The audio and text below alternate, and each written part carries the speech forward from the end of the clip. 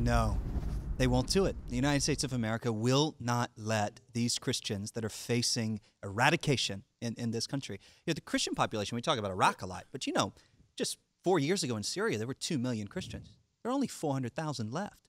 And in a city like Aleppo has the largest Christian population left in the Middle East. It's surrounded by terrorists. It's surrounded by them. It's only a matter of time. We've been begging, we've been pleading, and so frankly, we just don't have enough time. So now we're going to European countries, we're going to Latin American countries, and we're going to sustain those that want to stay in the region, but we're going to get these people out. And it's a shame the United States won't take them. This is not a shame. This is judgment that will come across all of our lives. Judgment. We will pay for this. This is what that means on the Statue of Liberty. It doesn't mean somebody that wants to come in because they can make more money here in the United States. It means go bring us the people who are being tortured, who are being killed, who are being ridiculed, who are being run out of every country. Those are the ones that are supposed to be embraced by the Statue of Liberty, and we're not doing it. No, we're totally blind. And by the way, all these Christians in the Middle East, they were the economic backbone of the Middle East. These were the highly educated people. They were the accountants. They were the lawyers. Every one of these Arab Christians I've met, they had 2-story houses and kids in colleges and cars. I mean, this will help our country bringing these people in, Yes. but we won't take them. Johnny, have they said why? What's the reason? Why are they rejecting them? On what grounds? No, they haven't. No, we have no idea. They just refuse. Frankly, it's just flat discrimination.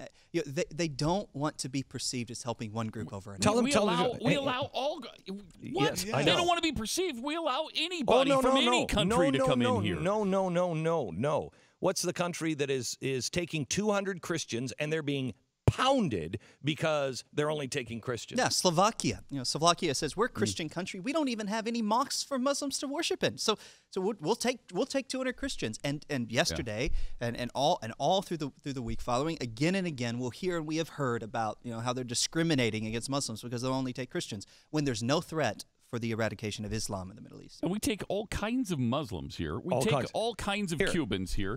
Anybody who claims asylum. Do you remember is granted it. Do you remember mention people who just walk across the border? Yes, right. I know. Right. I know. So I'm telling you, Johnny. I'm telling you right now. You get them to Mexico, and I'll walk them across this damn border. I mean that. I'll raise $1 million. I give you my word, we will raise $1 million to help you. And I don't care where they go, but it is an abomination. And if you get them to Mexico, I personally will walk them across this frickin' border. Enough is enough. Enough is enough. I'm 32 years old, right? I wasn't alive when the Holocaust was happening. I couldn't do anything about that. But when my little kids come back from school, 10 or 12 years from now, and I have a 2-year-old and 1-year-old, and they ask me where I was when this was happening, I'm going to have a good answer to the question.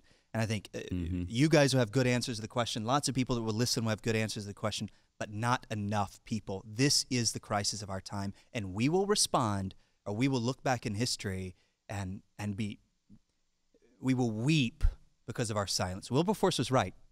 He said you can say you can look at your kids, you can look at yourself, and you can say that you turned the other way, but you can't say you didn't know. And everyone knows what ISIS does to Christians. You have countries that are taking these. I just want to tell you right now, just go to mercury1.org. Go to now.mercury1.org.